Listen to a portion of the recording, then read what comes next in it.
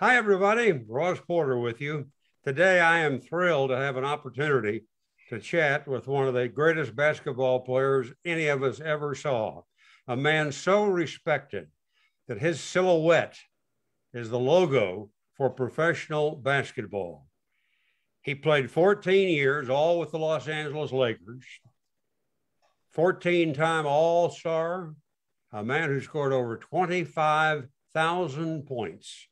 It's good to see Jerry West again. Jerry, how are you? I'm fine, Ross. Nice to see you and see you're still active and busy. Well, trying to do so. Jerry, it's been my situation over the years that I seem to like to interview older people, and that's why you qualified today, because you are 6 months older than me. So join the club. You're right there. Well, thank you. We're going to review Jerry's magnificent basketball career in a few minutes, folks, but I want to begin our conversation today focusing on his life off the court. You have always been very dedicated to supporting veterans in this country, and that all started with a personal tragedy in your family, didn't it? Yes, it did. I had a brother killed in Korea, and when I was a real young man, and was probably, I guess the greatest shock of my life to think someone like him who was deeply religious and was such a giver to other people in a small little community. He would do anything for anyone. And it was probably one of the most hurtful things that has ever affected me, because he was the one in a large family. There was always someone in that family that you seem to connect with, and they seem to understand you a little bit better than anyone else. And he encouraged me all the time in a lot of different ways. And as I say, at that point in time, we were raised in not very much, well, little or no money. And it was tough to grow up like that. And to lose someone like him who was just one of those unique people we don't see very often. And for someone my age, I did not understand it. That everyone in this world has some beliefs in life, but he had a deep belief in religion. And even to the day he died, as I say, he practiced that in Korea, and he just was one of those unique people that I was fortunate enough to have in my life for a short period of time. You were 13 years old at the time. I have seen you at golf tournaments where veterans are honored. Have there been other events that you gave time to? Well, there's a lot of events, Roy, that, I've never really been a person to talk about philanthropic things, and people who I admire who have been able to give a lot of money and change a lot of lives, and also hopefully the direction of this country and the people who are our citizens. And I know there's a lot of different events that I have gone to and have really never talked about them very much. But as I mentioned, the one that I felt really special about was my 3 years at the Northern Trust Open here in Los Angeles, because they really embraced charity. And one of the things that I thought was really important, because so many other golf tournaments had it in their venues, they have a tent where veterans come there free, have food, enjoy the golf, and it was really pretty touching, because you see a lot of people there that served our country for a long time, and a lot of them are not particularly healthy because of the war. And I would go home at night and I said, my goodness, some of the things I've done in my life have really involved the state of West Virginia, and particularly educational things that I've really been involved in West Virginia. And actually the bulk of my giving has been to West Virginia University. And there's part of a learning center in West Virginia. It's called the David West Learning Center. And it was kind of my tribute to him. And has like 60 computers in there. They have people to help students. And that's a very, for me, that's really, really important to me, because when I was going to school, when you're so busy with practice, and as I say, I wasn't one of those students who was particularly a student who paid enough attention, to be honest with you. I really didn't know how to be a student, frankly. And that's been a thing that I'm very proud of, and particularly the kids that get an opportunity to go there and have tutors there will help them with their work that they're struggling with. In 2019, you were presented the Presidential Medal of Freedom, which is the nation's highest civilian honor. That must have been quite a day for you. Well, Ross, I think for me, because I think when you grow up in meager circumstances, sometimes your self-worth is not what it should be, and a lot of people struggle with that, and insecurity issues that when you don't see the kind of love and affection in your family, that you go to events like this and you see people who are so gifted in terms of their commitment to whatever charity they feel great about. And there's another thing in West Virginia last year. One of the former players there and played in the NFL, football player, obviously NFL, called me, and they were building a cancer center addition at the West Virginia University Hospital. And he wanted a commitment, and I was thrilled to do it, to be honest with you, because I've been involved in a lot of charities. I was in Memphis for 5 years, and it was just amazing how going to St. Jude's Hospital down there, the things you see there all are mind-boggling in terms of how they make you feel. These young kids who are helplessly sick, and every once in a while a miracle occurs. And I used to go there, and I'd walk out there and I wouldn't feel very good about myself, to be honest with you. I've been blessed with relatively good health. And I got to the point, Ross, where I couldn't go back anymore. I would go to events for them, but I couldn't do it anymore. It's just so tragic to go in there and you ask where so-and-so was, and he or she passed away. It was, doesn't feel good.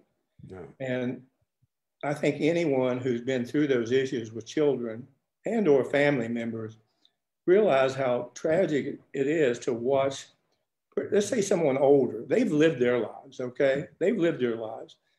And even to see them go through some of the pain and torment that they go through. But can you imagine someone 3, 4, 5, 7 going through these things, and you go in there, see them, and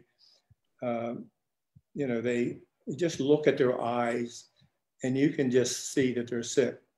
And that charity is amazing what they do. It's amazing. And when I was in Memphis, the Grizzlies actually built like a hotel where parents could come there and stay there. And it was a big push by the late Mike Heiss, who was one of the great owners we've ever had in this league. And the kids go there and the parents go there, they don't have to spend anything. And some of these parents don't have much. And to see them and talk to them, they're thrilled that someone pays attention to them, much less their very sick children. Yeah. So I've seen a lot of things that in my life that I wish I had been one of those players that played years ago. Another proud that made this monopoly money to players. Another proud moment. That you could do more. And but as I say, it's just some of these charities are amazing what they do for people who have diseases that are life-threatening and or you're not going to recover. But you see it in all ages. Now we have this COVID stuff going on, and I watch this, and it really concerns me a lot, because I know a lot of people don't want to get vaccinated. And even if you get vaccinated, I know a number of people who have contacted the variant themselves. but it's just a precursor to a disaster to go get yourself inoculated. And so hopefully it will help you. And more importantly, I've always wondered, young kids who are not vaccinated and go home and give it to their parents die. I wonder what they feel like. Yeah. It would be a tragedy. And that's happened a lot. It's happened a lot. And no one ever talks about that. But, you know, I respect people's choice. And, but I would hope that during this crazy time that people would look, and this is a big preventative part of bypassing COVID. Jerry, I was about to say another proud moment for you had to come in 1960 when you represented the United States by playing on the Olympic basketball team in Rome. You were co-captain of that squad. And I'll bet at that moment and those days that you were there, it really hit you what it was to be an American. Well, you know, it was everything going on at that time. You know, the Cold War, the threat of nuclear war, my goodness, racism was at its worst at that point in time. And to be there and also to represent the United States as an amateur, Ross, I wasn't a professional. Yeah. And to win the gold medal, the whole time that Oscar and I, we were the co-captains, we received the gold medal for our team. And the whole time up there, I wish that everyone knew what it felt like and what my thought process was. Yeah. You know, here I was, a kid from West Virginia, didn't grow up with anything, had a skill, and my skill allowed me to be able to do things that, and be involved in things that I never dreamed of when I was a kid, just because I had a skill. I got an education. I've met people through my life I never dreamed I would meet. I've been all over the world at places and met very important people. And this was the most significant, I think, achievement that I've ever been involved with. And Oscar, who I've always loved as a player, and more importantly, as a person, for him to share it with him that night. But my memories of that setting up there was of my brother, David. He never saw me play, never saw me play in high school, never saw me play in college. And that's the one time in my life where I really thought a lot more about him, and one of the most touching moments ever. But I've said this a lot, and I'll say it again. I wish everyone who felt as nationalistic as I felt at that point in time could have felt the amazing energy that was going through my body. It was, I will never forget that. Forget anything that happened in my NBA career. Forget it. That was the greatest moment of my life for two reasons. That we won, and I felt like it was my brother. Wow. Well, Team USA played 8 games.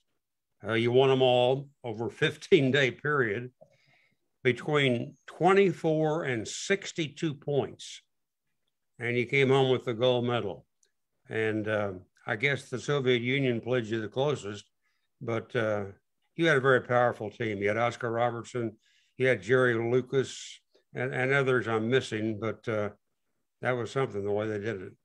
Well, it was a great team. And at that point in time, Ross, no amateur team that was comprised of college players had ever won the tournament. It was just a bunch of amateur teams. There was a lot of them, and a lot of really good ones too, where kids did not want to play professional basketball, who would have been drafted very high in the draft. They wanted to have a career when their days were over. And frankly, many of them made more money than the professional players. But we would have had more American players on there if it hadn't been for that. But as I say, it's a thrill of a lifetime. My greatest thrill as a sports person was that. Wow. Jerry, you were born in Chelan, West Virginia. Your home was on Cabin Creek. And when you came to the lake, or somebody, probably the best basketball announcer of all time, Chick Hearn, began referring to you as Zeke from Cabin Creek. Was that Chick's idea? Well, actually, Elgin Baylor started, late Elgin Baylor, who I love to death. And and shared a lot of great moments, a lot of very sad moments. And honestly, after a while, I kind of got to the point where it bothered me. You know, a lot of fun is made of people from West Virginia, and particularly growing up in this little area of about 500 people, there wasn't much there. And as I say, I love the people in West Virginia. I still have some friends back there who obviously are old. And it just, that state was very important for me. And I learned a lot of lessons whilst growing up, a lot of lessons, and how discipline and caring meant. You care about what you love. And I think everyone in life should have an imagination. Some people don't. Some people say, well, this is what I want to do. But you have to imagine. You have to have an imagination. I don't care what you're doing in your life. You have to imagine yourself at the lowest and also at the highest. And I used to play all these mental games with myself when I was a kid. And it served me well because I got to the point, instead of missing baskets, I would always make the last one to win games. I was a coach. I was a referee, particularly the referee, and I was the announcer. I'm sure that anyone who saw me out there, if they could see my mouth going like this, and Ross, I hardly talked to anyone. I was so quiet and shy. And I've always met myself make the last basket. I don't care if I miss it 3 times. The referee would find a way to put a second back on the shot clock. And I would always make the last basket. So I would go home into a house that wasn't filled with much love. And that was my way of making me feel important. And little did I know that you know, my life was blessed. I made a lot of last second shots, and I really attribute that to those young days, really young days when I was little, to what mentally I practiced. And never told anyone about those things, but I find a way. I used to close my eyes and I'd go 1001, 1002, 1003. And now you have that shot clock. A lot of players don't even look at the shot clock today. They don't. I knew from talking to myself all the time, I knew it by heart. And now we have the fractions of a second up there. So a second could mean maybe 5/10 of a second. So anyway, that's how I used to make myself feel good, and you know, try to go home and feel good about myself. You may not remember this, but I told you once that my dad grew up in West Virginia, Mount Hope.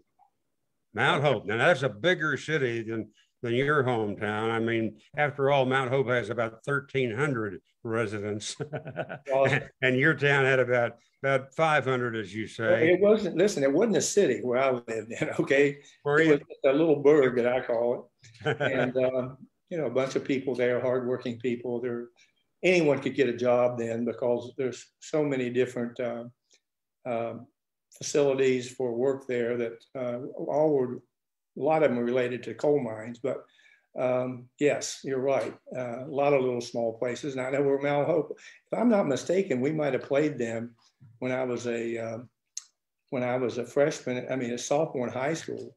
Played on the junior varsity team. Wow.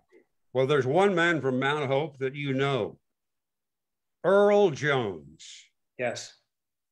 Earl was a 7-footer whom you drafted with your #1 draft pick in 1984. Got to tell you, not one of your better decisions, Jerry. Earl Jones played. It was the worst decision. Earl Jones played 2 games for the Lakers. He was on the court for a total of 7 minutes. He took 1 shot and missed it. You know what's really interesting, Ross? There's a lot of talented players. He was very talented, okay? He did not like to play basketball. And as soon as we brought him here, I said, oh my God. And I drafted him, okay? I said, this is the worst mistake I've ever made in my life. He wasn't here very long, I must tell you that. No, you traded him, didn't you? Hard work is a skill, Ross. And, you know, today, when people look at athletes today, some of them are incredibly blessed physically. They're amazing athletes, and they're getting better, by the way, because of all the training they do when they're kids. and their skill level is very high. But the thing that separates the men from the boys, actually, Ross, is a work ethic and desire to get better and to excel. If you don't have that, I don't care how talented you are, you're not going to make it. And Earl had zero desire to be anything other than someone who just wanted to have a good time and be around. That was it with him. And as I say, I learned a huge lesson from watching someone who was very talented. And there were warning signs there, Ross. I mean, there were really warning signs. And sometimes you disregard it because of the talent there, and disregarded it, and was the worst mistake ever. Jerry, how did you get your first basketball goal to set it up and be able to shoot? Ross, oh my gosh, I wish I had old pictures of some of the things I used to do when I was a kid. Obviously, there wasn't a whole lot of information about like we have today. None of the professional teams. You'd have to know a day later. And professional basketball at that time was nothing, absolutely nothing. It was like in its real infancy. And but anyway, for some reason, there are three things I loved to do when I was a kid: fishing, hunting, and playing basketball. And they have one thing in common. One thing: you don't need anyone else to participate. None, not one person. And I say I was very solitary, and I'd see hoops. I would take anything that was round and put it up outside, tack it onto some telephone pole or something. And, a ball, you need a ball and something to go through. And some of the things I shot at weren't exactly like what the kids are shooting at today. And the other thing was sometimes if the terrain wasn't real smooth, if you didn't make it, and a lot of times when you make it, if you're good at it, it'll come back to you pretty much. Yeah. And I can remember shooting a ball and it either missed or it'll go through it the wrong direction. I have to check. So I would have to anticipate where this ball would go, or otherwise it'd roll down a hill. So I think from a learning standpoint, that helped. Reacting. Everything was reacting. Now the other two things are not reacting, but they're solitary. And those are the things I think it kept me. There was no way to get in trouble where I grew up. Absolutely nothing. But it kept my mind occupied. Again, I could be by myself and talk to myself, and which I did a lot. Knowing you, I'll bet you took so many shots every day that only darkness or your mom calling you to dinner would make you quit.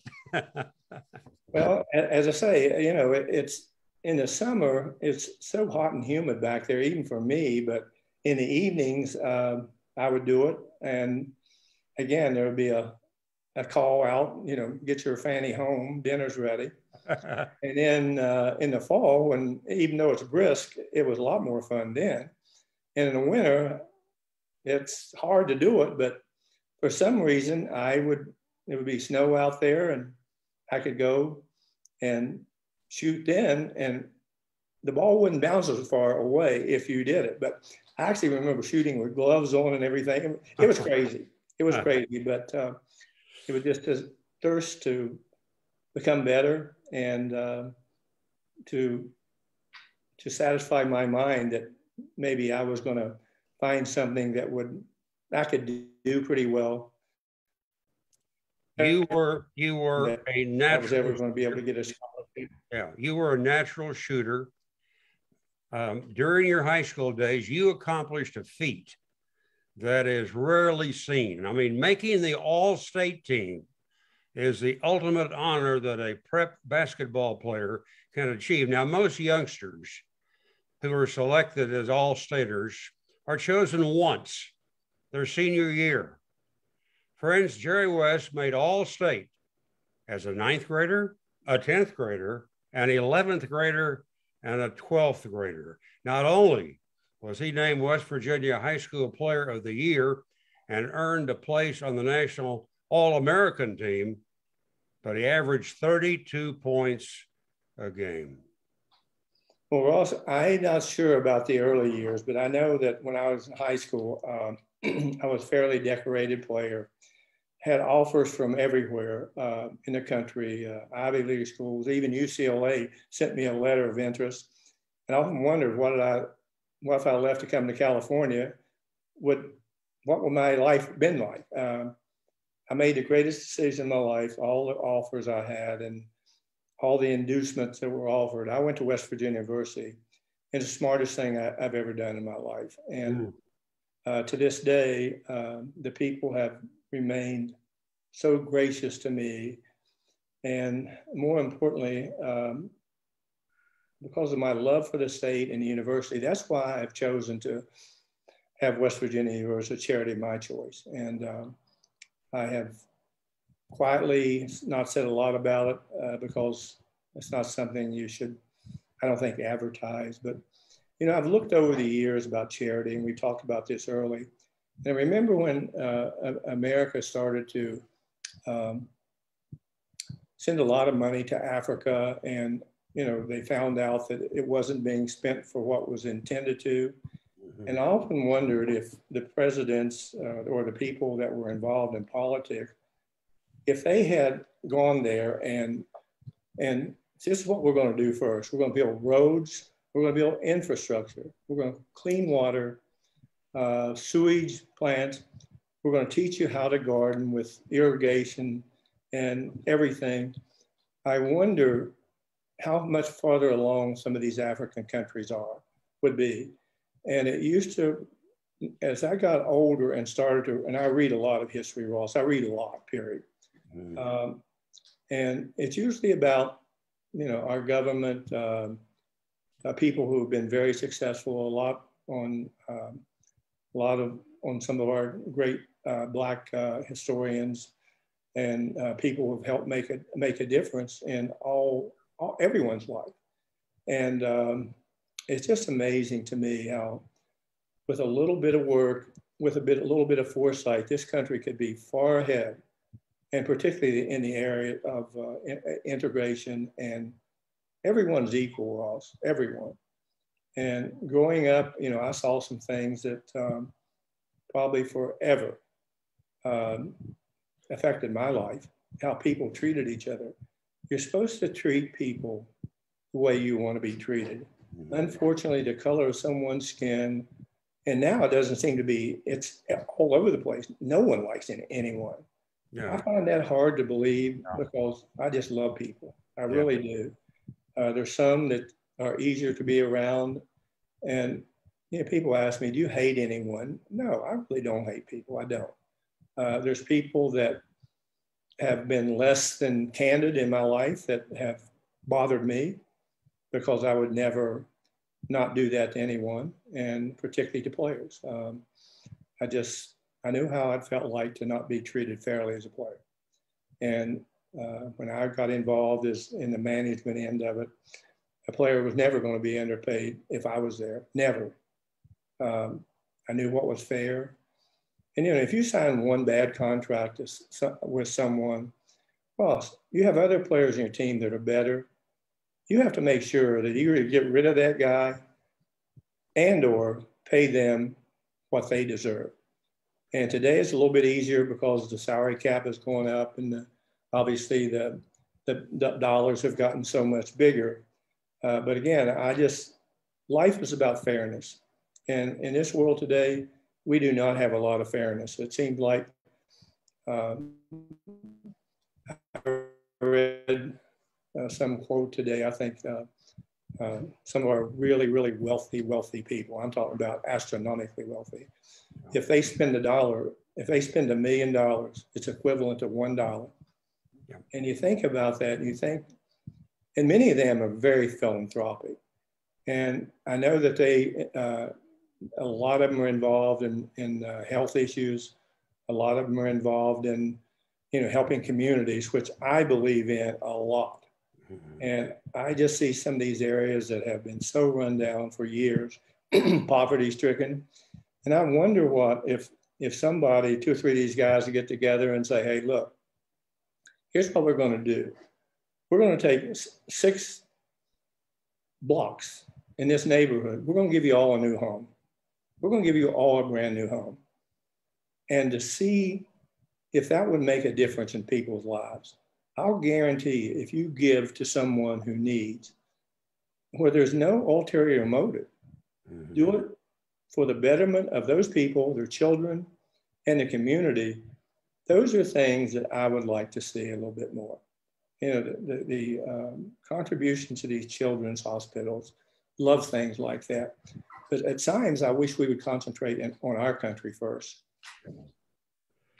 Jerry, you have said the things that have always excited me are the challenges. I am really goal oriented. I've been that way all my life. For me, life is about passion. Very much so. And, you know, everyone, we make so much of athletes today. I would tell anyone who's young and say they're getting ready to, they're in high school, make a list of things that you would like to achieve. Write them down. Don't keep them in your mind. Write them down. Put them in your bathroom where you see them every morning. And to me, it's a constant reminder, you can't change those things you want to achieve. Now, today, in today's world, because it moves so quickly, you might have to adjust some of your goals, but you can't do that unless you know what you really want to do. Passion, life is about passion. Life is about passion. And anything you do, regardless of what you're doing, you try to do the best of your ability. I remember when I was a kid growing up that, you know, if I wanted to earn money, I had to do manual labor, okay? Manual labor. And so if somebody had a ditch to dig, I'll guarantee you it was perfect, okay? I wouldn't leave until it was perfect. I absolutely would not leave. And I particularly, people would want me to cut their grass because there was not anything that I would leave out there that a weed or whatever it was. And certainly we don't have the same kind of growing season nor the ability to pay for the lawns that we have here in Southern California in particular. And it always fascinated me how, I guess it's like you look at something that's really ugly looking, say in a house, put a fresh coat of paint on it. I mean, it looks like it's brand new. And it's the same thing to the outside of the house. And I was always driven by stuff like that.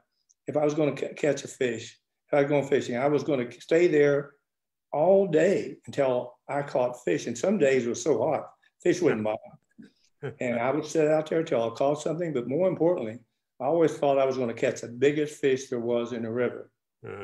And then I went to trout fishing, and then I went to fishing in the ocean. And I still remember and recall sometimes that the late Baron Hilton and I were friends, and he loved to fish, and we'd go to Alaska and fish for salmon, and he was really a competitor. And 2 years in a row, I caught back to back, I caught 2 55-pound king salmon, okay? Wow. And everyone, and particularly him, he'd look at me like this, and he didn't say very much, but he, one of the greatest men I've ever been in my life. And we would go out by ourselves sometime and fish.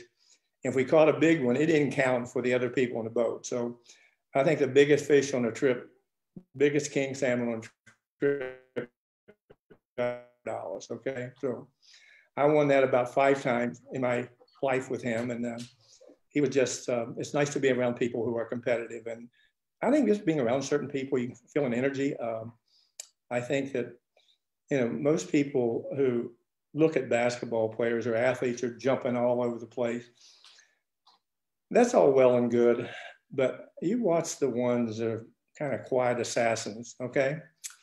Those are the ones I probably pay attention to more than maybe the ones that are much more boisterous, I think, because it's truly a passion. And as I say, passion has kept me going through my life, Ross. It really has. Mm.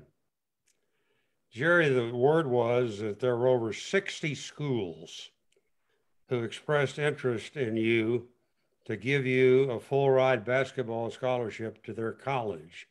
Was there ever any doubt in your mind that you were going to stay close to home at Morgantown and attend the University of West Virginia? Interesting question. There were two schools that, in particular, that I thought maybe it would be kind of fun. Okay, the University of Kansas. They had Wilt Chamberlain at that time, and their coach. I flew to. I'd never been on an airplane before, and I was in high school, and I've never been on an airplane. And they flew me to Fort Wayne, Indiana, on a private plane. I go over there in this huge, big office, a huge Kansas fan, and here's the coach sitting over there. I heard all these glamorous things they were going to do, and you and Wilt Chamberlain together. Well, heck, I never put myself in that category. I never even thought about it. I just, I just wanted to play and see what I could do. And then the University of Kentucky had some interest in me. And frankly, one of the Ivy League schools had a little bit of interest in me, but I knew I sort of knew what I wanted to do. And I think the thing that decided for me, I went home one day on I guess in like May. It's kind of warm. My mother sat down on the porch with three guys. And I'm saying, who in the world are these guys? Three college coaches, okay? And one of them said, I'll never forget it. And it was awkward because all of them had an interest in me. And my mother, I'll never forget, she was drinking a cup of coffee, one of her probably 10 a day. And she said, well, I'll let you talk to Jerry. She said, I only wanted to go to West Virginia University. And I said to her, oh my gosh, how am I gonna talk to these guys? But I think the thing that really decided it, honestly, I got tired of coaches wanting to talk to me. And I called my best friend, he's still alive today, Willie Akers. And I said, man, what do you want to do? I said, I can't take any more of this recruiting. I said, I don't know how to deal with it because, again, I was completely shy and really honestly didn't know how to communicate with those people. So I said, I'll tell you what I'm doing. I said, tomorrow morning, I'm going to call Fred Schaus, who was a coach at West Virginia. I'm telling him I'm coming to school. And so he did this very same thing. And we've been lifelong friends from college. We roomed together all the time. He's just an incredible person. And I'm lucky that I had him in my life. So Fred Schaus didn't really have to recruit you with a presentation like he did a lot of kids. No, not really. I remember one time he came to see me and he asked me to walk out to his car with him. And I walked out to his car and he said, well, I've got something for you. And it was a West Virginia shirt. It was blue and gold, West Virginia. And he gave me a West Virginia, it says West Virginia basketball. And I was getting ready. I said, thank you. I said, I really appreciate that. He said, wait a minute, I'll give you another one. He gave me a gold one. And for some reason, I sort of went back to the house. And I said, that's so weird that somebody would give me one and act like he was doing a big deal to give me another T-shirt at that point in time. So I do remember that about recruiting, but I do remember what sort of changed this direction with so many people wanting to recruit me. It was a state tournament where I set all kind of scoring and rebounding records, and we won the state championship with not a team that was good enough to win, but we won. And all the college coaches there watching that. And then really the offers started to pour in. And then West Virginia played Kentucky, the Kentucky boys. And Kentucky had two players that were so highly rated that I even heard. And we played them in West Virginia, which is right across, you can drive right across to Kentucky. We played in 2 games there, and I had 2 enormous games. I mean, enormous, rebounding and scoring. It was crazy. And I was the most valuable player in that tournament. These other 2 guys, I said, my gosh, I said, maybe basketball in West Virginia is better than Kentucky. But I'll never forget that after that, it was like the craziest time I've ever seen in my life. Coaches coming. It was like, as I say, I couldn't deal with this anymore. Yeah. You know, how can you hear the same question, all the promises? And I think the one at that point in time, I won't mention his name. He was at Texas A&M. And he said to me, he said, look, he was crying when he was doing this, and I was laughing like crazy. He was crying. He said, look, you've got to come here. He had coached Tom Gold in college. And he said, Tom Gold was the greatest player he'd ever seen. And he says, Tom Gold is not you, okay? He says, you're just simply better. And, you know, I don't like to hear things like that at that point in my life. And he said, we're going to give you a new car. I said, and then he said, we're going to marry you to the richest girl in Texas. And we're going to give you a clothing allowance. And I had 40-inch sleeve length. Can you imagine trying to find something that would fit you then? You know, we'll have your clothes made for you. And we'll fly you home as many times you want to fly home. So I said to him, I said, you know, I won't mention the guy's name, but I said, you know, number one, I've never had a date in my life. And I said, number two, we don't have a car in our family, so I've never driven a car.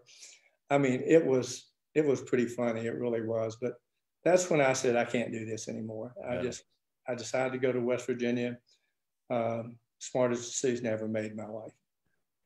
Jerry, we had a picture up there moments ago of your high school basketball team, and you're right in the middle of that photo. If we can show it again, Mike Kennard. It was very interesting because you had the basketball holding it, and there was some number on the basketball, I think, or something. That had to be just terrific to have friends like that who played the sport that you loved too. Oh yeah. Well, as I say, you know, our coach was he was head football coach, and I was really fast, and I could punt the ball, and I wanted to go out for football. I weighed 152 pounds. I was 6'3" at that point, and I grew another inch. Okay, and he said, "No, I don't think that's a good idea." So he was smarter than I was, I guess, and things turned out pretty cool when we won the state championship in basketball, which at that point in time at the school meant nothing because they were a football power and also a baseball power. They would win the state championship in baseball every other year, it seemed. But those were great memories growing up, and some of the people that I was associated with along the way who that were just nice people. And, you know, they didn't treat me special. I was just Jerry. And that felt good and normal for me. Yeah. In your 3 seasons at the University of West Virginia, you averaged 25 points and 13 rebounds.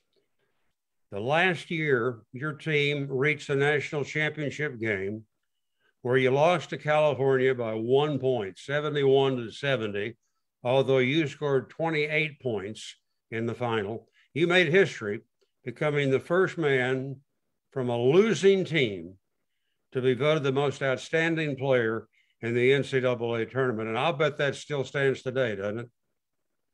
It's the only time it's ever happened. And, you know, it was probably, honestly, Ross, it was probably the worst I'd ever felt in my life. We felt we were good enough to win, and I got in foul trouble in the game. I didn't play a whole lot in the game.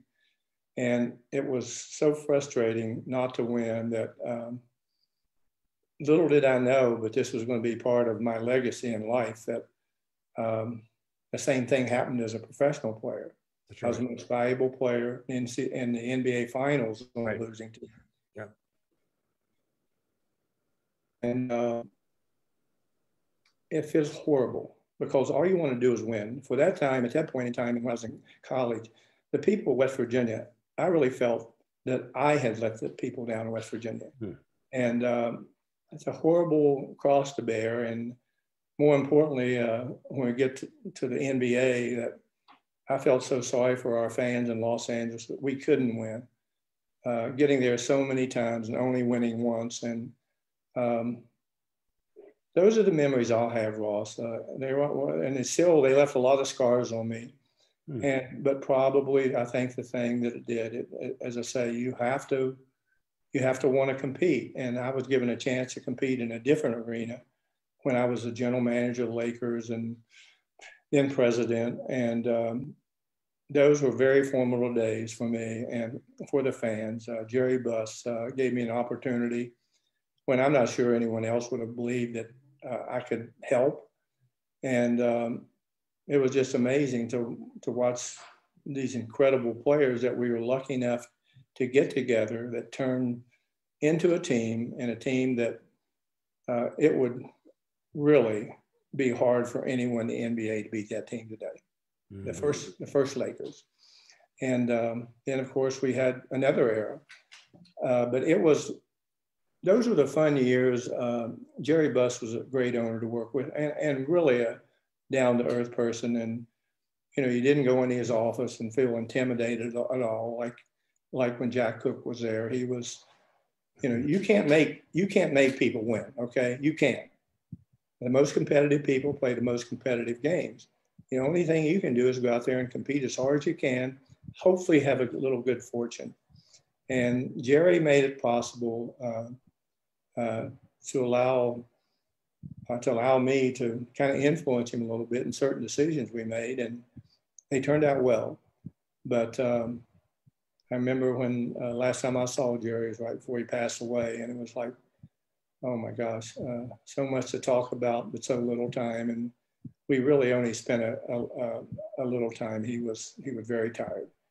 But those are the great years of my life, and the years that I'll never forget. And even though I'm not involved with the Lakers and at all, I still greatly respect what they've done there. And I grew up as a Laker player. I grew up as a Laker executive, and it was pretty nice to stay there as long as one place, but inevitably it wasn't going to work.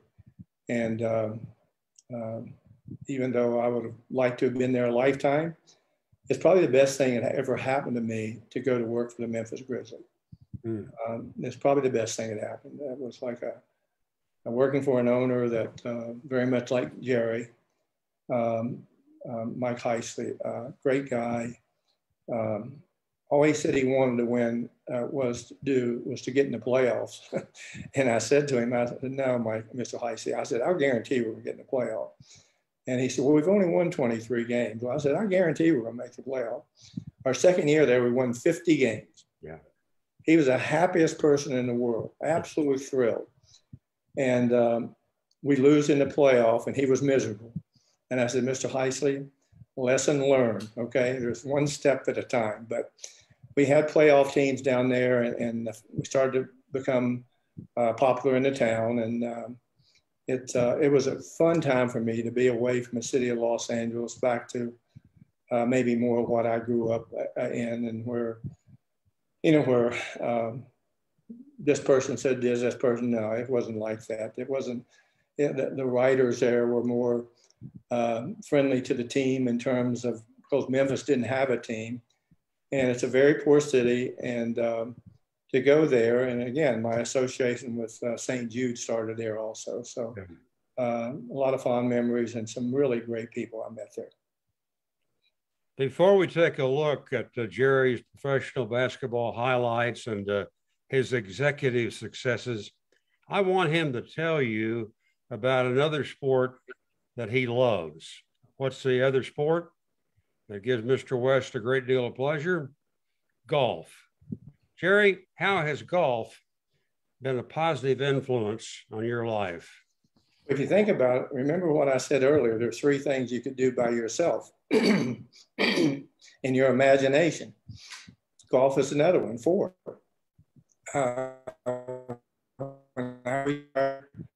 All I did was hit golf balls and play golf. And I had gone from someone who hit a big slice all the time and knew how to keep and play, and I always seemed to be able to make putts. But I was like a 4 handicap, but I was never someone that was going to really probably threaten par. And then I went away from Los Angeles for 1 week and took golf lessons from a person that has been in his career is kind of very controversial, and his name Jimmy Ballard. And when I came back from there, Ross, I learned, I knew how to play golf. And I shot, I think in 25 rounds that I played after that, there was one round I shot over par, one round. Oh, wow. Well, And, I was about to say, to tell the friends of ours this man was one of the most talented athletes from another sport to play golf. And you say your handicap was 4 at one time. Was that the lowest it got? oh, no, no, I was a +3. Oh my gosh. I I shot mean, over par almost every day. you could have been a pro. No, I don't know that. I don't even like to think that, because golf is something, you know, taking it up later in life, unless you are just, all you want to do is do that, it would be really difficult, because golf is the most difficult game to go from like a player who can shoot par to under par. There's a big difference. And I could shoot under par, but I knew what my limitations were. And there's certain shots I didn't know how to hit, and try to figure out how to do that. You need a lot of, I don't know, coaching, but you need a lot of understanding of swing. It became very natural to me to swing at a golf ball. And now I went out and hit some golf balls today. As a matter of fact, first time in 3 weeks. I came back and I was shocked. I said, "Oh my God, this is pretty good." And I'm gonna play Wednesdays. First time with some friends of mine, and first time I had played in 3 months. And but I hit balls first time today in ages. And I sat there and I said, "Oh my God, I'm not going to embarrass myself." But hitting golf balls and going to the course, two completely different things. But it was fun for me to go out there and solitary, and you know, you don't hear or see anyone around you. And again, solitary. And there's a bunch of sports, not a bunch of sports, but certainly you can't do that in baseball. You can't do it in football. There's certain sports you can't do it in. You need other people to participate. These sports you don't. And those 4 things I enjoyed doing in my life, I still like to do them. Hmm.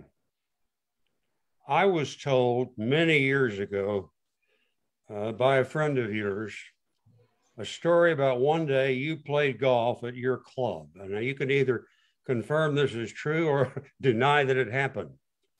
That particular day on the front 9, you played near perfect golf and you shot an incredible 28. 28. Nobody shoots 28. Well, pros would love to shoot 28. On actually, the back nine, he shot a respectable 36 and wound up with a 64 for the day. Your friend said that you sat on a chair in front of your locker for a long time, unhappy or depressed. And the man who told me that story said it showed what a perfectionist Jerry West is. And Jerry, in some ways, I think that word describes me. You're always working and thinking about what can I do without a mistake. well, Ross, I would tell you, it was just the opposite. I shot 28 on the backside, which is by far the hardest side. Oh, good. That's better. I started on the backside. I made 6 birdies on the backside, and I birdied number 1. So I was 7 under par. And number 2, I could hit the ball a long way then. And those old Bellata balls, which would spin like crazy. Number 2 was, the pin was up front, and I spun it into the bunker. It would look like it was going to really be close. Looked like it was going to be in the bunker. And it got in a footprint. I had no chance to get it out. I almost made par anyway. The next hole was par 3. I made par there. And then we get to the 4th hole. I hit a ball Alabama on 4. And I made par with my next shot. I made par on a 3 par, the easiest hole in the course. People let us go through. I made double bogey there. And then I birdied 7, 8, and 9. I had 10 birdies that day. Oh. And I was so depressed that I didn't hit balls out of bounds. Okay, I didn't. But that was probably the most fun day, and also the most sad day for me, because I would have liked to have made 10 birdies, okay, come in and shoot 60. Yeah.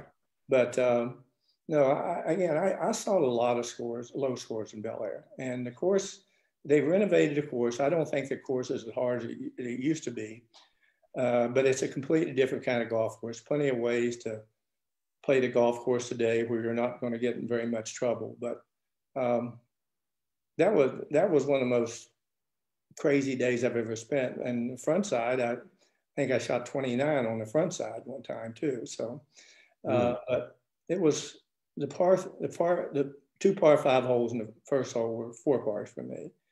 And it was just, it was really, I was really proud of myself because it takes a lot of dedication to do that. And I don't tell anyone that, but to get to the point in time where I spent so much time with it, and I had a caddy that used to caddy for me, and I probably hit him 4 or 5 times. Bel Air had no driving range, and with up to a 7-iron in my hand, I wasn't going to be very far away from the target. And I finally told him, I said, "You can't do this anymore. Just stand behind the target." And he wore a helmet.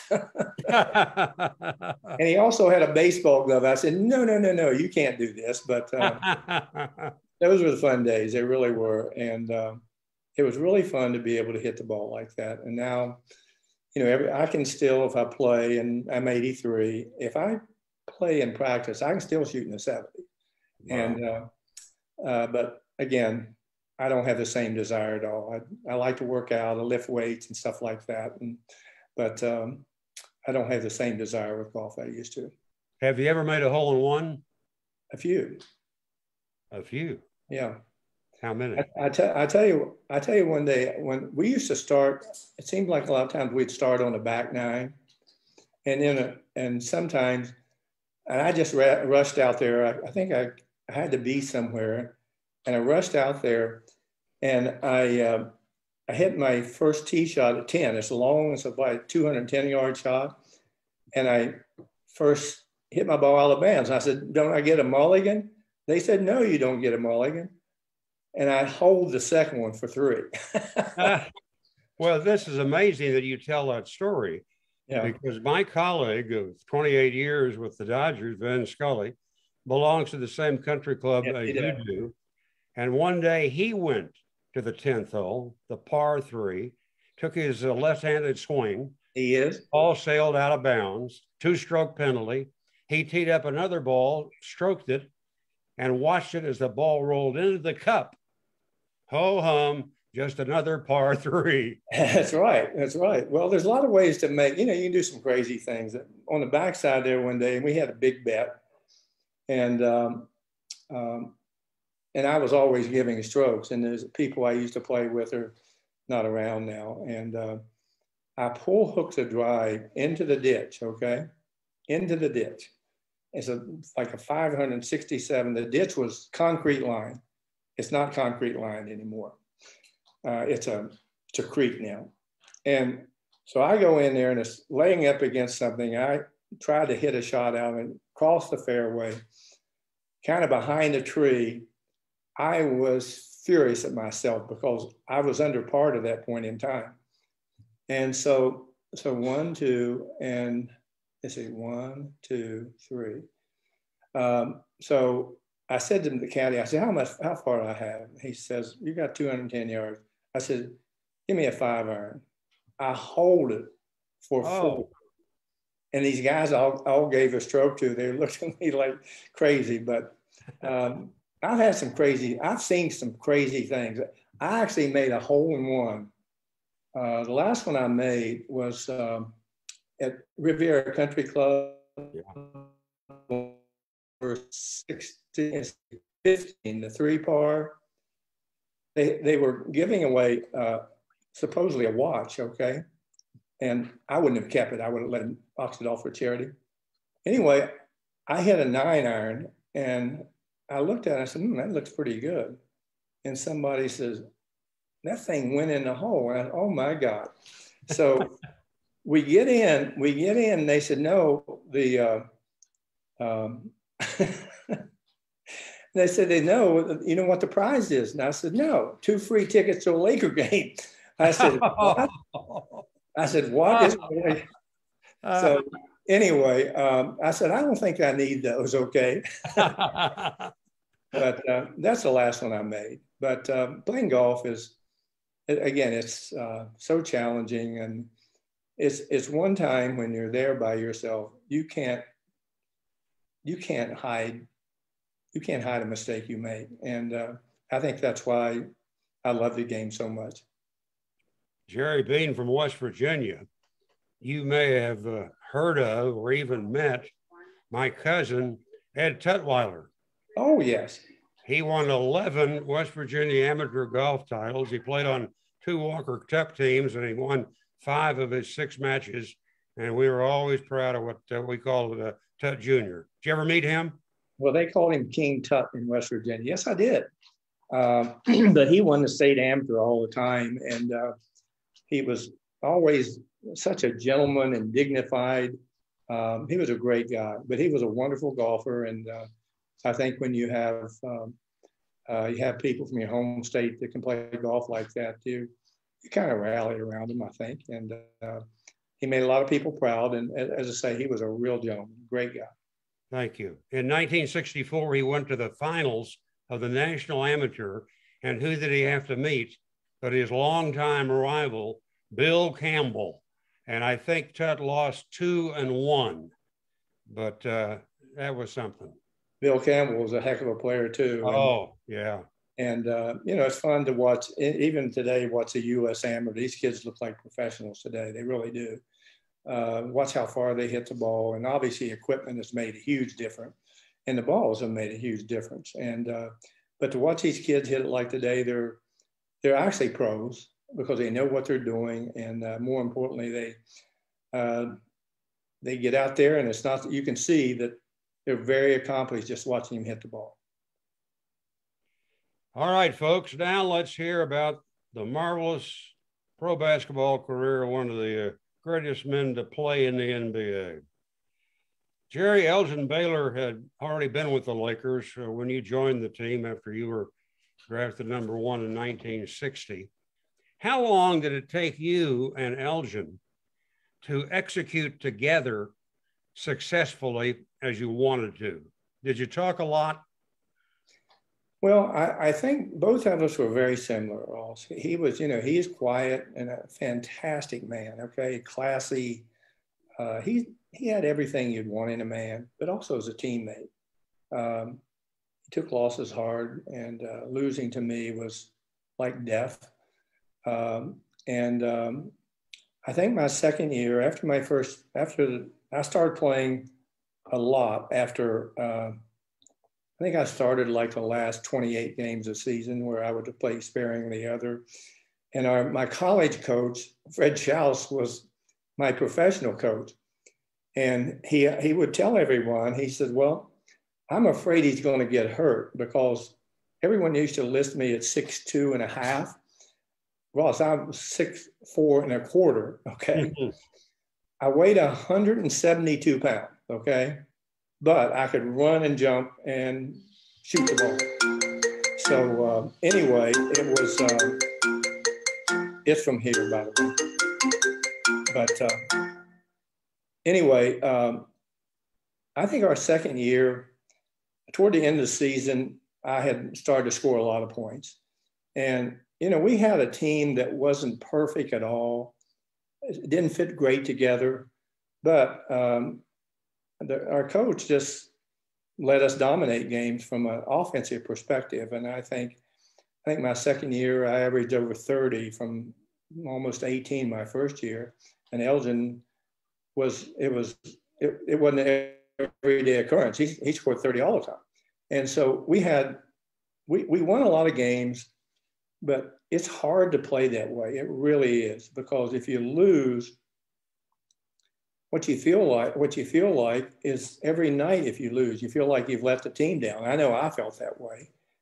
And obviously you don't think about the contribution to winning, but as I say, I've always blamed myself for everything. I don't, it's me. I'd rather everyone else I'll take the blame. I'm not too proud to do that.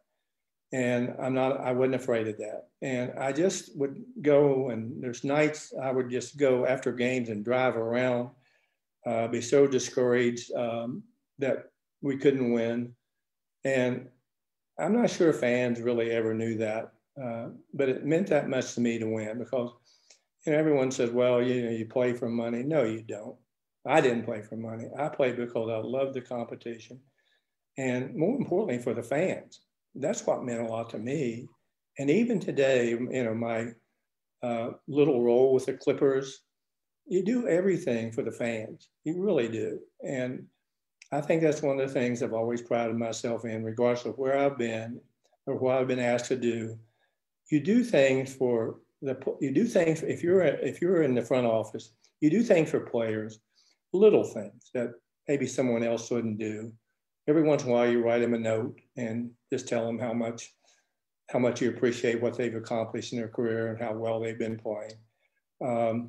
But for the fans, you wish you could reach out to them and let them inside of you know how much you really care about winning. And as I say, there was a lot of really late nights for me where I couldn't sleep after the game. Nitpicking at my game. Why didn't the ball bounce right this time? But I've always been that way, Ross, and it's not good. It's not good to be that way. It's just not. But that's been me, and that's been my burden in life, is I blame myself for everything. And can't stop it, to be honest with you. The duo of West and Baylor was among the most consistent and most explosive in the history of the National Basketball Association. Jerry, when I began to prepare for our chat today, I was very surprised with these numbers, and I'll bet you know them. Jerry West, 14 years with the Lakers. Elgin Baylor, 14 years with the Lakers. Jerry West averaged 27 points a game. Elgin Baylor averaged 27 points a game.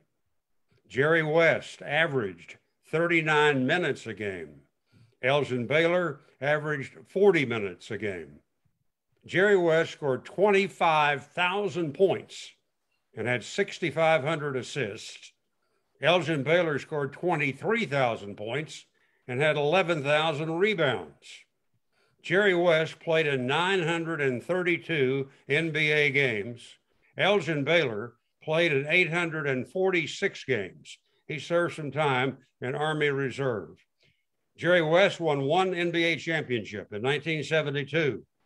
Elgin Baylor played 9 games in 1972 before an injury ended his season, and he received a ring. Some members of the media still refer to Elgin as the greatest NBA player never to win a championship. Jerry West and Elgin Baylor were called Mr. Inside and Mr. Outside. Jerry West for his outside shooting and Elgin Baylor for his low post ability. That really shocked me, Jerry. Did you know those totals? Well, something else. I never really paid anything to individual honors, but I know in my career as Elgins, we both missed a lot of games, and I missed in my prime, Ross. I missed probably almost 2 full seasons with a hamstring injury, and I often wondered if I'd been healthy, maybe what kind of scoring numbers I would have had, because we were asked to score. And it became easy because your opponents, you anticipate. If you've been a player that's done something at a high level, you've probably been given other gift to see the game in slow motion. If it's going too fast, you're never going to be able to do those things. You're not going to be able to contribute. The players that see the game in slow motion, they just don't get as many trouble turning the ball over, getting themselves in predicaments where they can't get a good shot. And even though that's learned with experience, it's a gift. And you look at the players in the league today, oh my gosh, how gifted they are physically, but also they're really, really great ones mentally. They're unbelievably gifted too.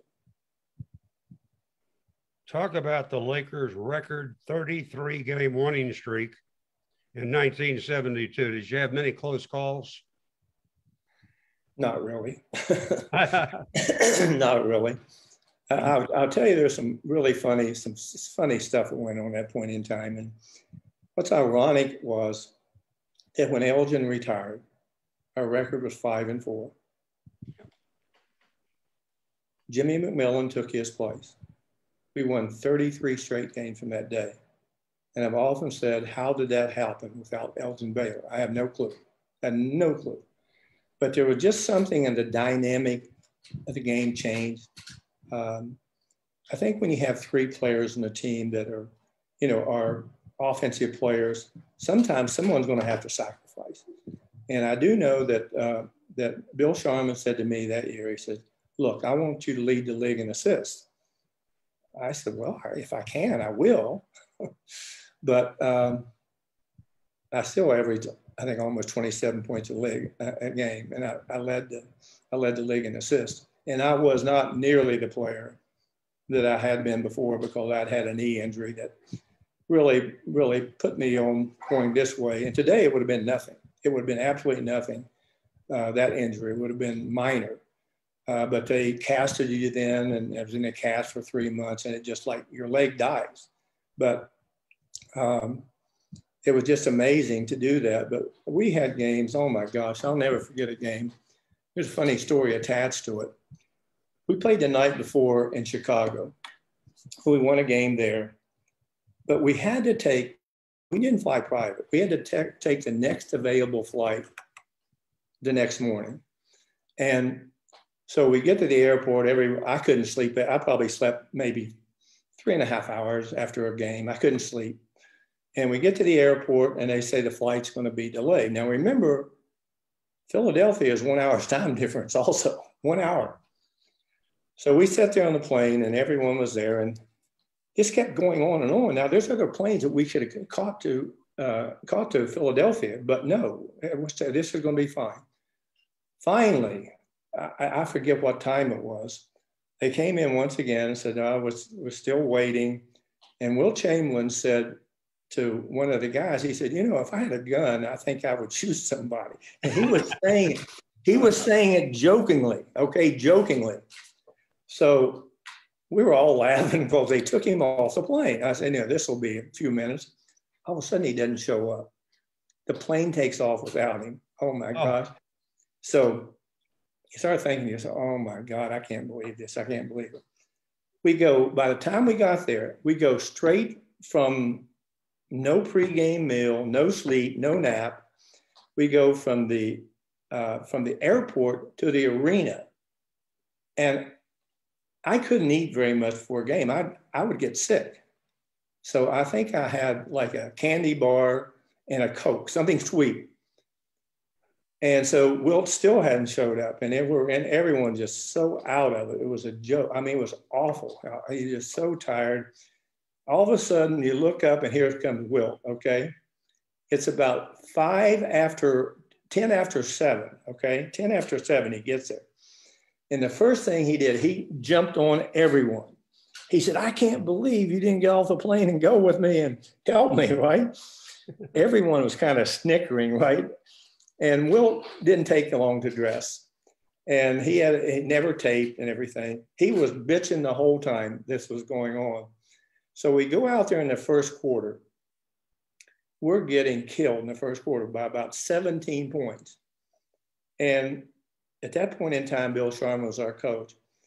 And you can't do this today because they would say it's an incentive for players and teams and to make more money. Well, we had a system in place. You got $5 for every steal, $5 for every block shot, $5 for rebound, every rebound, and $10 if there's a turnover, okay? If you made a turnover. So 3 ways that you could, okay? So all of a sudden, in the second quarter, I don't know what happened. All of a sudden, this Laker team, which had just ground everyone down, we start this comeback. Oh my gosh. At halftime, we're ahead at halftime.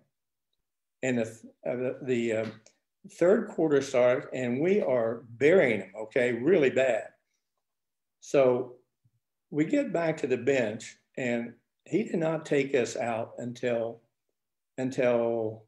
about 3 minutes to go in the fourth quarter. We end up winning this game by 30 points, okay? Oh, my God. We looked like we had no chance.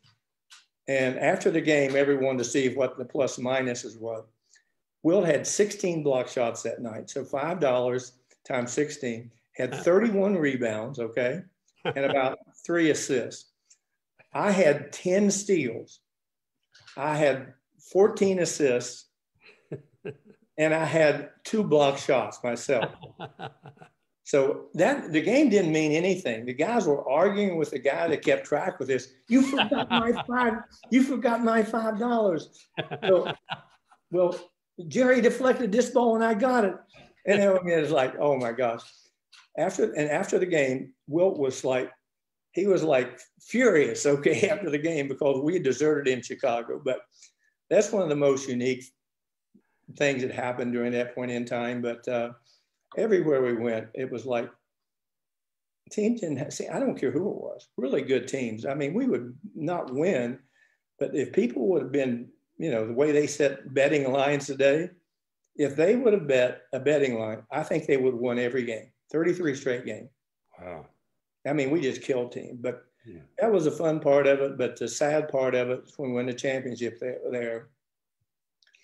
And the thing I thought about in the locker room, I thought a lot about Eldon in the locker room. You know, why did this happen? And why, when all the years that he was, you know, killing himself to help win a championship, that we couldn't win one. But that was the sad part about it. And anyway, it was one of the craziest stories that I think I've ever been involved in, because someone you love as a player and someone as great as him didn't get a chance to.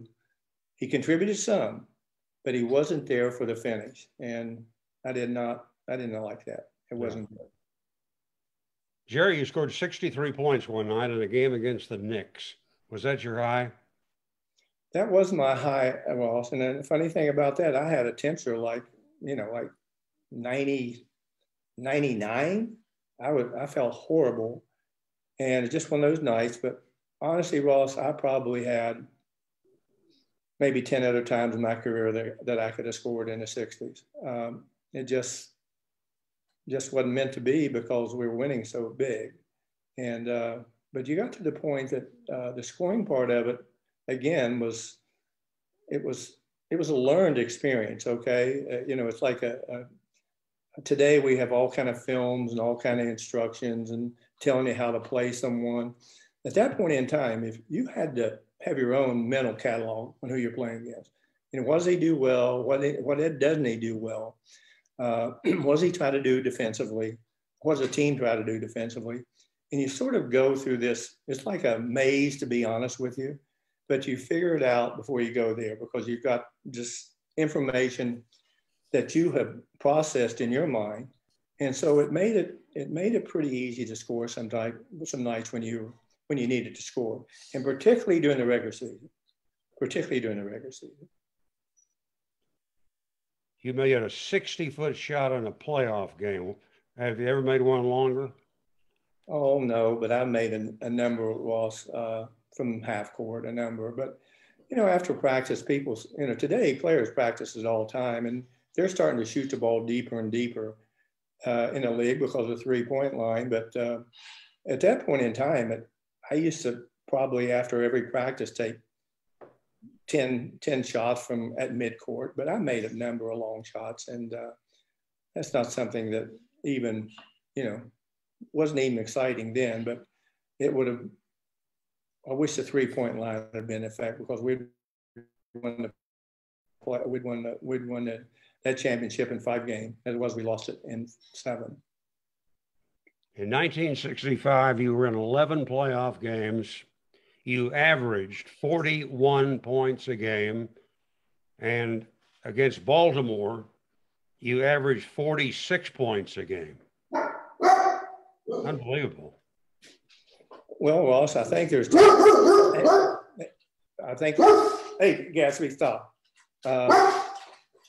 I think at that point in time, it was like Elgin got hurt. And the coach said to me in the first quarter, he said, of the game, it was in Los Angeles, and they had a really good team, the Baltimore Bullets at that time. They had a really good team. And so anyway, he said, you've got to carry us through this. And it was the conference finals. And so I had one of those playoff series. They really didn't have anyone to guard me, to be honest with you, or even bother you. And one of the best defensive players in the league was Gus Johnson. And he was like 6'7.5" long, and he was one of the better defenders. They actually started putting him on me. But again, you know, they can't play up on you if you're quick enough. And even though he's very physical, and the game was much more physical then, I don't know. It was just something that happened, and obviously very proud that we won.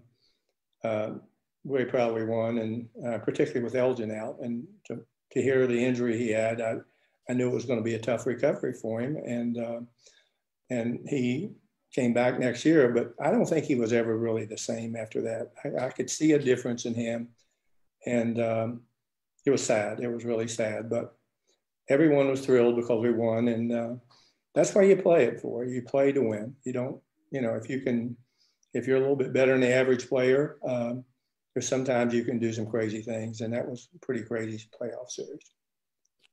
The Lakers were 0-4 in NBA Finals against the Boston Celtics. Jerry, our mutual friend, Tom Hawkins, always said the Celtics won because the Lakers didn't have anybody to match Bill Russell in the middle. But in checking, I found the Lakers lost by 3 points in the 1962 finals, by 2 points in the 1966 finals, and by 2 points in the 1969 finals. Well, as I say, we never had a bounce, to be honest with you. I can remember a number of these playoff series, and not a number of them, two in particular, that I really thought we had the best team and we didn't win. And that's what makes it so hard, because, you know, you pride yourself in what you do, regardless of what you're doing. You try like crazy to play to the level that you're accustomed to playing. And in the playoffs, I was like a different player in the playoffs. I was much more connected in terms when during the playoff, a lot of times, whilst your average players sometimes, they don't play very well away from home. They don't. And it happens in all, I don't know if it happens in all sports, but there's something about the home crowd that brings more out in other people. And frankly, I used to rather play on the road. I felt I was much more motivated because it's harder on the road, and the other teams are very motivated themselves on the home court. But I just felt I was away from home. I liked to play away from home. I don't know what, it was kind of crazy, but there's a lot of nights coming to game in Los Angeles when, you know, maybe somebody in the league who was challenging you at your position, you really wanted to play that game, and to see who would win that contest. And it's a game within a game sometimes, but it's still, and first and foremost, it's a team game. Jerry, it's been 4 years this week since we lost Tommy Hawkins. Do you know that Hawk, who was 6 feet 5 inches, still holds the Notre Dame career rebounding record? He had 1,318 in 3 seasons. The last one 62 years ago. And Notre Dame has been playing basketball for 115 years. Well, Tommy was really a very quick jumper and a big jumper, obviously. And I think the thing he did best was rebound. Well, he had really tiny hands, and it was hard for him to be an offensive player with tiny hands. And so he changed coming in the league, where he scored a lot of points in college. He changed into a rebounder, an aggressive defender.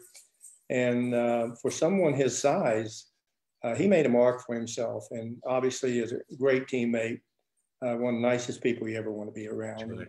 That's right. I remember when he passed away, it was a shock to me because I thought he had been in good health, and then suddenly he's gone. But just a great guy, and somebody you more than enjoyed playing with. He was one of those people that was serious about what he did. He was a real professional.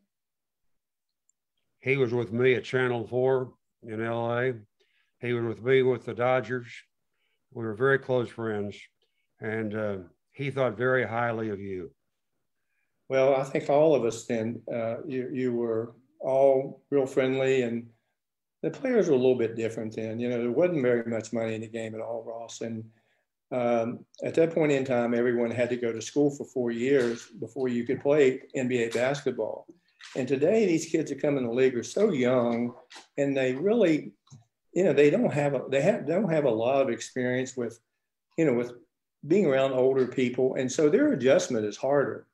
But because they have been publicized all their lives, there's an expectation level sometimes are beyond what they should be. And for these young kids, today I just, you know, I wish them well. And again, they have to understand that they have to set goals for themselves all the time to get to the point where they want to get. But again, the players, we used to have conversations that I wish you could have recorded them. We'd be a lot of times we'd be talking about race, sitting in, there might be 7 or 8 people or 10 people in the room. We talk about race, about the conditions that we had to play under, the threats all the time to the players from the owners and also from the NBA. It wasn't until the All-Star game in 1964, Ross, that players finally had an opportunity to have some voice. And if you look today, their voice is not only loud, but it's heard. And to some respects, they run the league today. Jerry West was inducted into the National Basketball Hall of Fame in 1980. He is known as one of the best team builders in NBA history. Some people say he was the best general manager that the NBA ever knew. He won 8 championships as a player, executive, or special consultant. Twice he was voted Executive of the Year. And I'm going to run through this quickly, Jerry, but I want people to remember what influence you had. You were affiliated with the Lakers for 7 titles, 4 as an executive, 2 as a special consultant, and 1 as a player in 1972. You were general manager of the Lakers from 1982 to 1994. Then executive vice president of basketball operations between 1995 and 2000. The Lakers won championships in 1985, 1987, 1988, and 2000, and you were credited for building the dynasty in the 1980s. You took 2 years off. You replaced Bill Sharman as Laker coach. You won an NBA high 53 games in the first of 17 straight playoff seasons. You coached from 1976 to 1979. You then went to the Memphis Grizzlies from 2002 until 2007. They made the playoffs in 3 of those 5 years. Jerry West was a special consultant with the Golden State Warriors for 6 seasons, beginning in 2012, and they won 3 NBA championships. He joined the Clippers in 2017. And I'll never forget one day about 2 years ago, I was driving home one day, and Jerry, you were the guest of a couple of sports talk show hosts in LA. And one of them started bragging about the Lakers.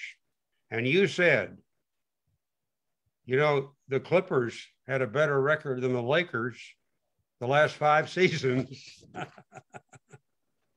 Oh, also, you know, as I say, because the Lakers are, you know, no one's going to replace the Lakers in this town. The Dodgers, even they're popular, they're not the Lakers. This is the most popular team in town. And, you know, as I say, I'm proud of my association with them, but these franchises, they don't endure forever. And one of the things I will say about the Lakers that have happened, if you look at the players who have played for the Lakers as compared to the Celtics, there are more great players that have played for the Lakers really great players and have for the Celtics. Yeah. And it just tells you the enormous pleasure that fans have had to watch these iconic players. They got LeBron James there, who is, you look at him play and everyone talks about his age. Well, he's one of those players, I almost think he could play till he's 50 because he's so smart and he has a unique skill with his power. His shooting has gotten so much better over his career, but his ability to lead and make decisions is absolutely remarkable.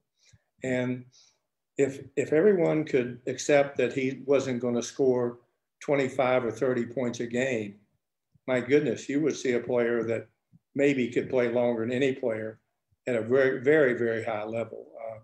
But they've done that franchise has been amazing. And to be part of that has been very special. A couple of quick questions to you. Who was the player that defended you better than anyone in the NBA? Boss, it's really hard to say, honestly. Honestly, when I was at the height of my career, no one. And I don't mean that in a braggadocious manner. No. There are certain people that, and particularly when you're young, that Casey Jones really bothered me early in my career. I was never a great dribbler. I got to where I want to, but not like these kids today. But he had Bill Russell behind him. If you go by him, it created another problem. And he would play right up under you. And I just was not clever enough then to be able to get by him. And also, if you did get by him, there was Russell there. How could he cope with that? It was a learning experience to play against him. But I felt he was a player that bothered me more early in my career than anyone. Have you seen a better outside shooter than Stephen Curry? No, absolutely not. I think we're going to see players that become much more efficient in their shooting and from different ranges. He has obviously popularized the ability to shoot the ball. He has been one of those players that he just keeps getting better every year. And I will tell you, he's one of the truly nice people ever. But we've got some remarkable three-point shooters in this league, remarkable. And I think because of the three-point line, a lot of people today are, they'll shoot 35 or even 40 threes. I don't like it myself. I don't think it gives you the best chance to win at all. But if you talk to analytical people, they say yes. But I think there's certain times in the game where if a guy makes one or two, he might come down and miss. He might miss 3 in a row, and the team scores.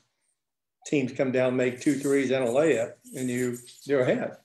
I just wish it was the players who can really make it should shoot it.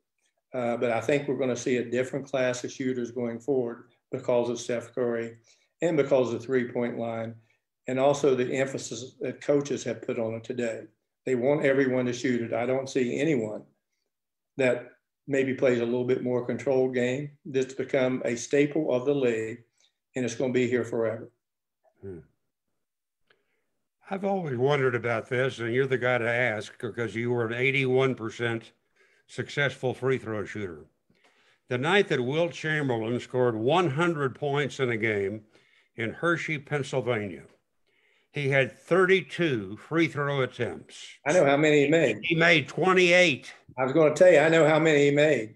He made 28. He got farther along in his career. He was lucky to get to 50%.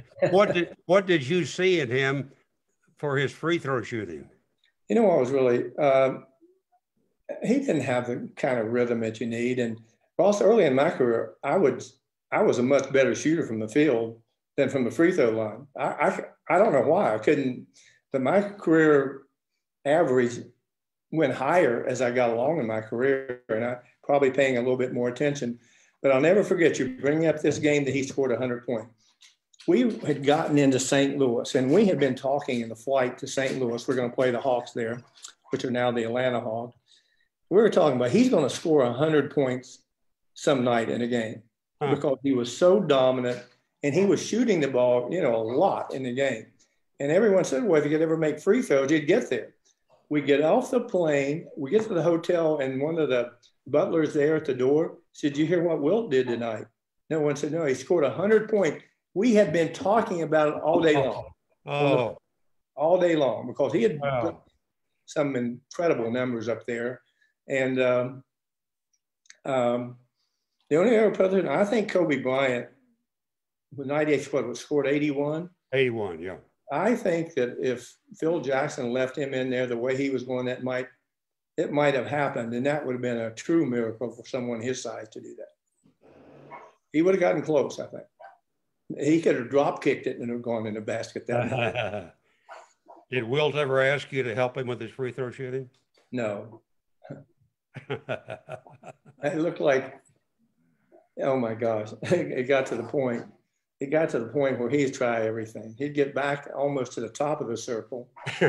In college, he could dunk the ball from the free throw line in college. They changed the rule in college that you couldn't jump over the free throw line until the ball hit the basket. But he was a remarkable athlete. Some of the things he did in Kansas, throwing the shot, running the 440, high jumping, he did some amazing things when he was in college. So he was a real athlete himself. Jerry, you had a great vertical jump. I think they said that you could go 16 inches above the rim, which of course had to help you to get 13 rebounds a game in high school. Mm-hmm.